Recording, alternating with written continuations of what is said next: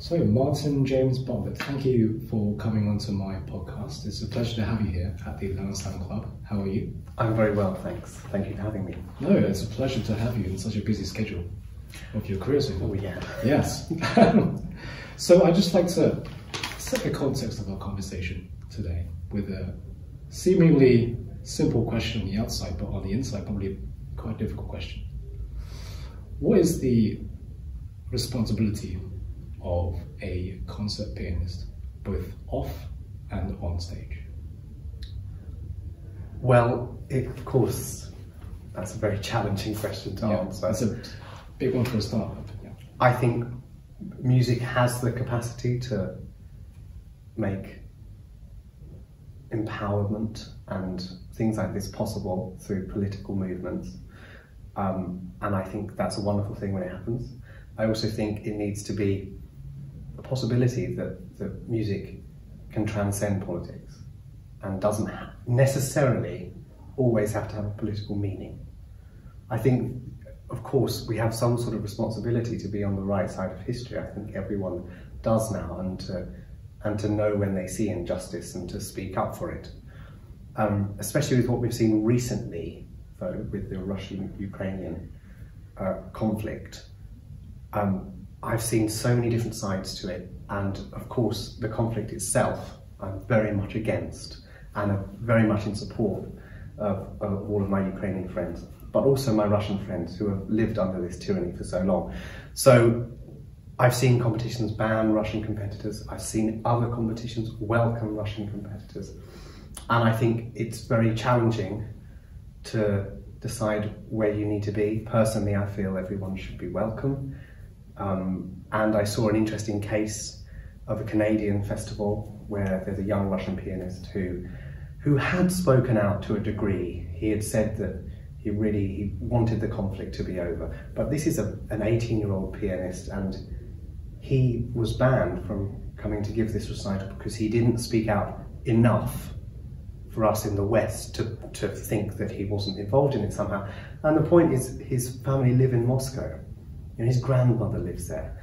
And I think music can have a wonderful political stance, and sometimes you have to use it, but we also have to see the intricacies behind it and see that for him that was not a comfortable position to be put in, because he doesn't want to endanger the lives of his family for a concert. So it's a very hard time you've asked me this question. I will always try and stand up for what I think is right, but I also don't necessarily think it's a musician's job to lecture people on how to live their lives, because I think music in some ways should transcend all of these things, and it could just be a beautiful art form on its own without intent. That's a good answer. So that's on stage, would you say? Or is that a general all-round responsibility on and off as well? I think there is a responsibility, of course, to be compassionate and kind, and I think that's a responsibility of not being a musician, but of being a human. So I would say it's a fine line between being somebody who is always constantly politicising everything you do, but also you have to be, in this day and age, politically active, because there are so many atrocities and terrible tragedies going on in the world that people need to stand up for one another. But I think that's more of a responsibility of being a human being rather than being a musician. Yes. I think the responsibility of an artist is to create wonderful music, and if that can help and make some impact, then that's also wonderful. Yeah. Just to keep on that influence of social and political stuff, throughout one's artistic development, do we have any control over that, or is that at the whim of our environment? So how we develop as musicians, do we have any control over how we develop? For example, if we focus more on this type of repertoire that we want to go in, we want to be developing in that sort of way, or we can possibly introduce new repertoire that we haven't done before because we want to develop in that particular way. How much agency do we have in how we develop ourselves as artists? Well, I think there's a balance point that changes as you evolve and you grow. I think when you're younger, you need strong guidance to make sure you're playing things that are suitable for you, you know, physically, technically, emotionally, maturity. All of these elements, you need to find someone who can carefully hone your art with you and guide you in the correct fashion. And then of course, at a certain turning point, which is different for everyone because it depends when sort of you become more independent in yourself, you then think, well, actually, you know, I really haven't particularly enjoyed the Hammond exercises and the churning exercises, so maybe I'll try something else. And you evolve and decide whether you want to be a specialist, as lots of people are, French specialists in Debussy or Ravel, or whether you want to have a more encompassing view, which is the route that I decided. I wanted to try and play a bit of everything because I've loved music across all the ages. So as time comes, that balance shifts and then you become more in control of your choices. And of course, at some point you become teacherless. And if that balance has changed and happened over a period of time, and by the time you've studied with your last teacher, you have an independence, it makes it far easier to go into the big wide world, knowing that you have some capacity to make correct decisions yourself. So it changes as you grow, and that's the way I think it should be if you're in a good institution or with a good professor and such. Because you've had a wonderful career thus far. These days, do you have a guide, like a mentor, guiding you through your career right now, or is it off of your own back at the moment? Well, I've always remained very close to my teachers. So my mother first taught me, and of course I remain close to her on a higher level. Teacher and student relationship. So she's always taught me and she's always supported me, and now she doesn't support me in terms of, you know, sort of telling me what to do musically, but she supports me in making my career possible and helping me out in all those wonderful ways. Mm-hmm. My teacher after her was Emily Jeffrey, who I had at the Royal College of Music, and I had her for 10 years, and they were very intensive, instructive and inspiring years that really sort of formed my character as a musician and the things I liked and the things I disliked. And then I, of course, went on to study with Vanessa Latache and did my undergraduate, my postgraduate, my fellowship, my artist diploma under her tutelage, sorry, I might say.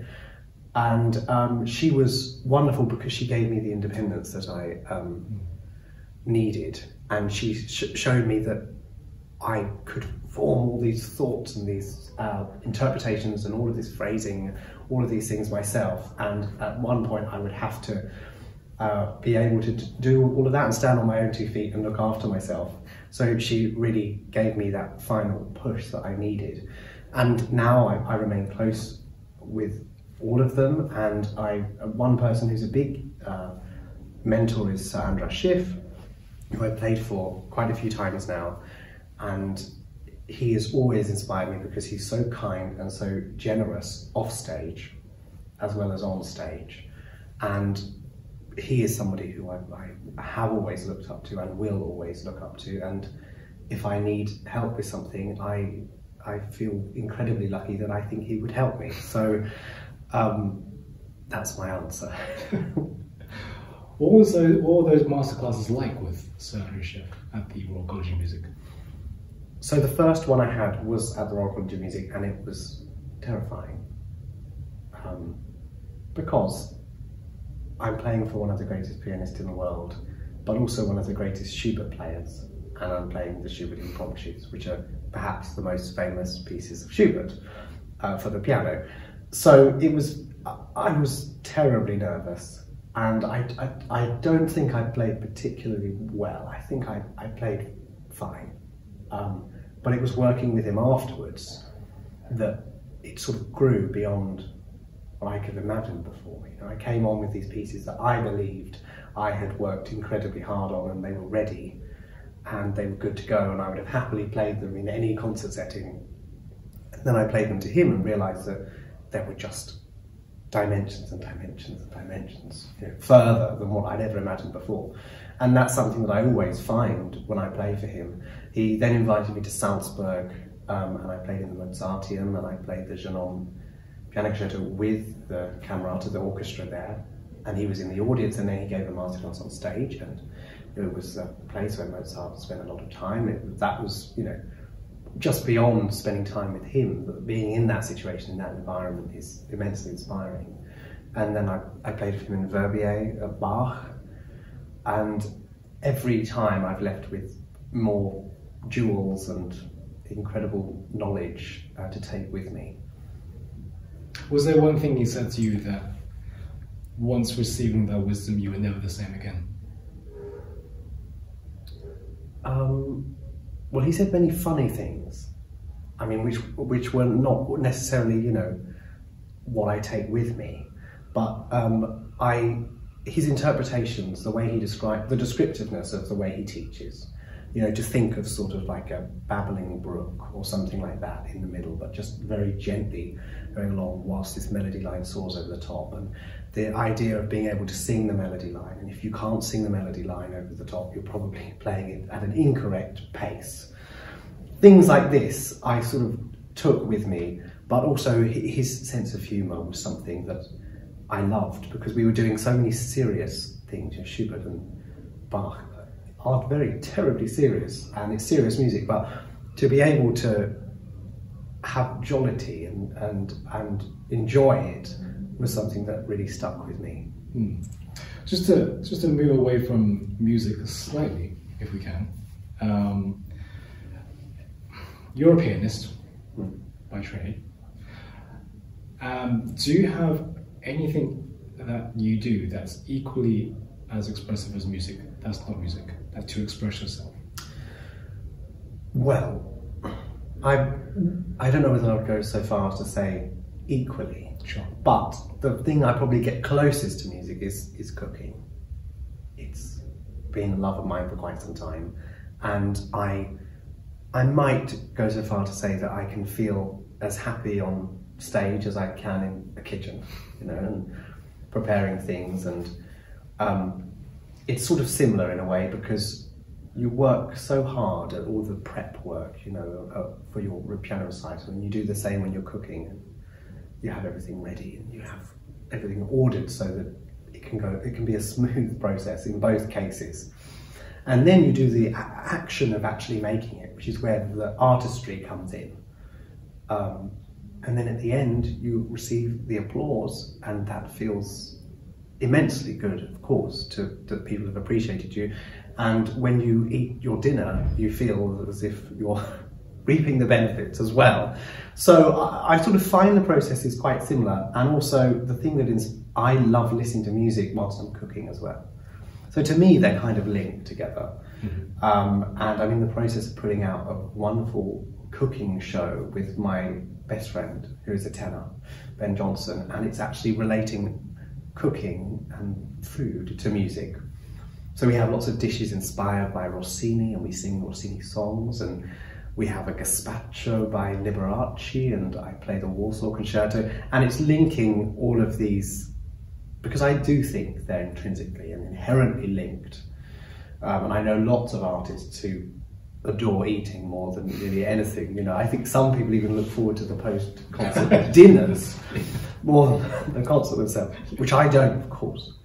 But yes, that's something that I have an immense passion for, and really enjoy it in my spare time. Were you always good at cooking, or was it something you had to work on quite a bit? It was something that after I won BBC Young Musician, I realised that I had a bit more pocket money, right? Which is like, this is going to sound very first world, so let's just go. And I went to a few lovely restaurants, and I thought, oh, this food is so incredible, you know, why am I eating this dismal, vile things I create at home when this stuff is available?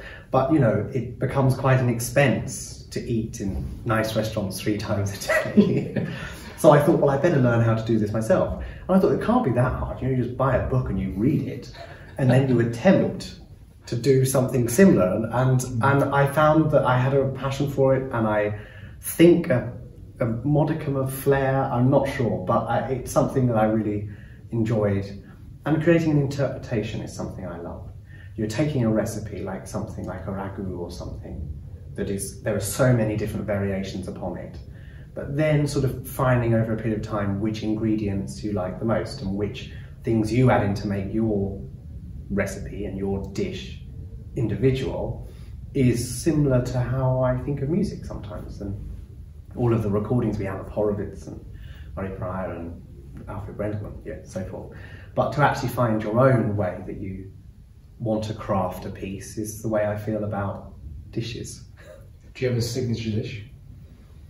Well, I love making pasta. I really like making homemade pasta, and with all kinds of Italian sauces. I also love making pizza, like a really traditional, you know, Neapolitan pizza or something like this. I love Italian food. Mm-hmm. So they're probably my favourite things to cook. Mm. But I also love comfort food, you know, because after travelling and being in airports and all kinds of places that feel like they've no personality or charm, it's nice to come back and eat like a huge, whopping, great slab of lasagna. I mean, what more do you want? Do you cook every day?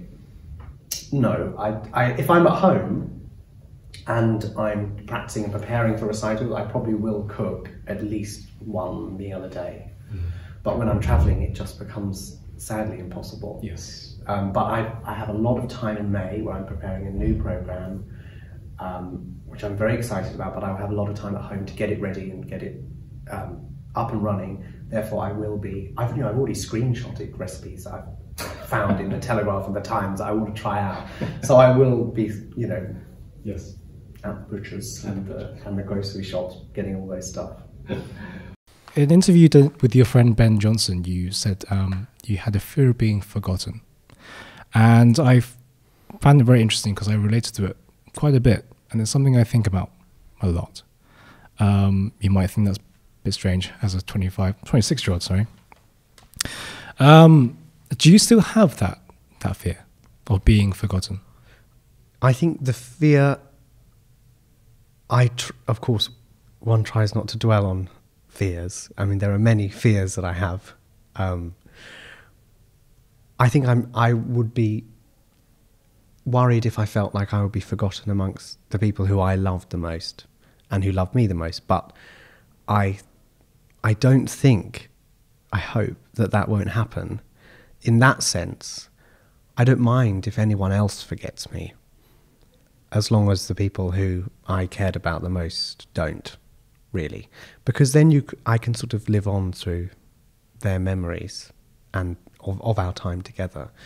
So as long as my friends and my family sort of think of me once in a blue moon, I think I wouldn't worry about it. I don't mind if I would like my music to be remembered, but that's people's choice. If they deem it worthy enough something to stay in existence, then it will. And if it doesn't, then I've had a bloody great time making music and experiencing all the things that come with it. So in that sense, it's not up to me. But as long as the people who I love still love me, then I'm perfectly happy. Do you fear, the D word, death? I more fear death. As a musician, yes, yes. Well, I was speaking to a journalist about my last album, which was Love and Death. Yes. And they said, those 2 4-letter words. And I thought...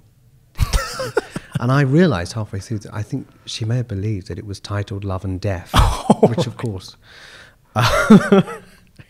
it's a very strange pun on music.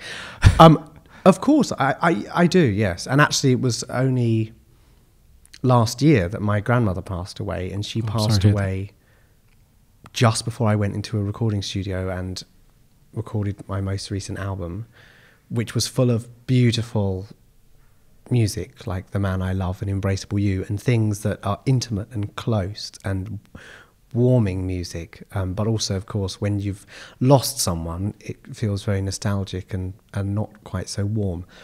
So, and that was scary because no one ever close to me has passed away before, luckily enough. So in that sense, it was an awakening that obviously nothing lasts forever, and it sounds very cliche to say, but it really doesn't. And that's what makes it so beautiful as well, and that's what makes music so beautiful, is that, forget recordings, but live concerts, which is the essence of making music, happens and it's done, and all we have is the memory of the feeling that we felt during that time. And life is very similar, which makes me think, you know, get up, go out, do stuff, love, laugh, live, do all that kind of stuff, because it's not going to last forever, and it can vanish in a split second. Does that make... sorry. No, that's it. Does that make you enjoy the present a lot more? The feeling that I think so. Moment... I think so. You have to. I think, and also when times are tough and life is stressful, and, you know, in the last few days I've had the incorrect currency for taxis and been screamed at and had doors slammed and my case is lost, and, you know, all these kind of things that life, you can't control life, and when you try to control it is when it goes out of control. So in that sense, you think, well, do you know, take a step back.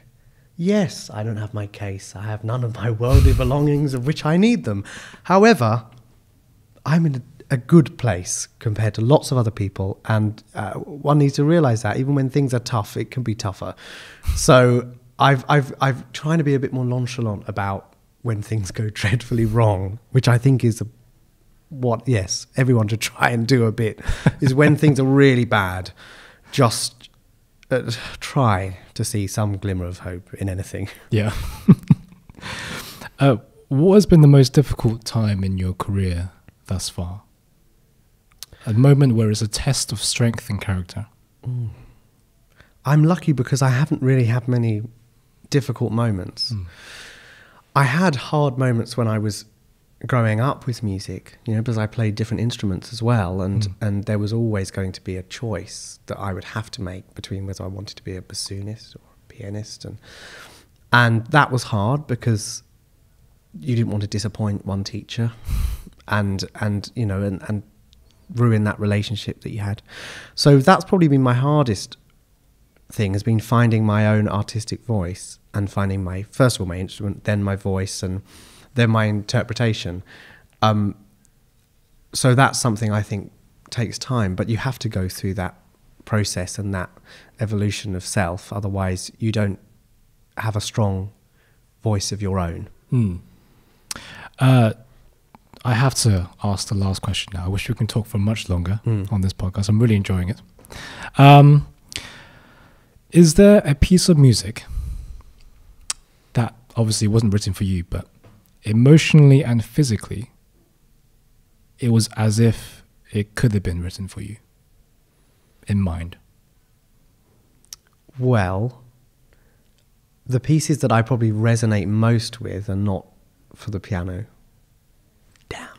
So, like Richard Strauss, for example, I find his sound world so evocative. I mean, it just moves me to my core to hear Richard Strauss. So the four last songs, Rosenkavalier, these pieces just inspire me. In terms of piano music, I think I love Liszt. I love everything about Liszt. I love his life.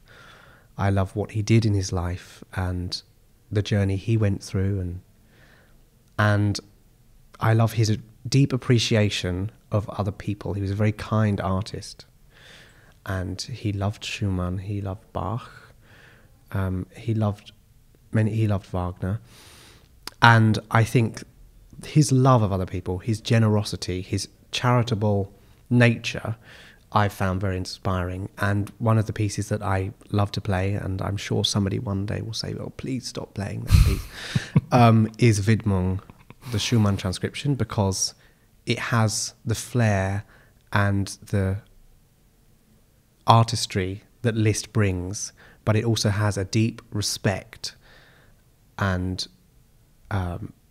inspiration from Schumann and Schubert and Ave Maria at the end. It's wonderful because it seems to have so many people's presence in one piece, and to play all of these geniuses at once, there's nothing quite like it. Martin, James Bartlett, thank you very much. Thank you.